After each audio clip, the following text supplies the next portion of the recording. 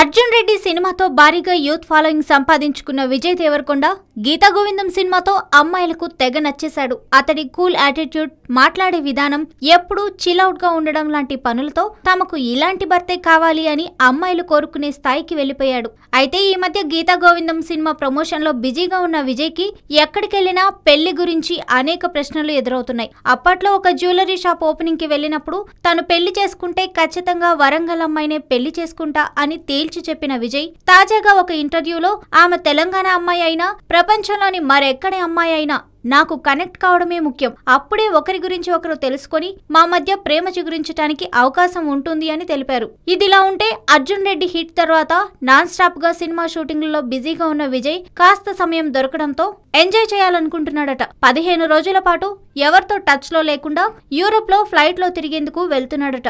అయితే విజయ్ యూరోప్ కి వెళ్లేది తన గర్ల్ ఫ్రెండ్ తో గడిపేందుకేనన్న ప్రచారం కూడా జరుగుతోంది. గతంలో విజయ్ యూరోప్ కి వెళ్లినప్పుడు ఒక అమ్మాయిని చూసి ప్రేమలో పడ్డాడట. దీంతో ఆ అమ్మాయిని కలిసేందుకే యూరోప్ కి వెళ్తున్నట్లు కూడా ప్రచారం జరుగుతోంది. ఆ అమ్మాయి పేరు వివరాలను మాత్రం బయటికి రాకుండా విజయ్ దేవరకొండ జాగ్రత్త పడుతున్నాడట.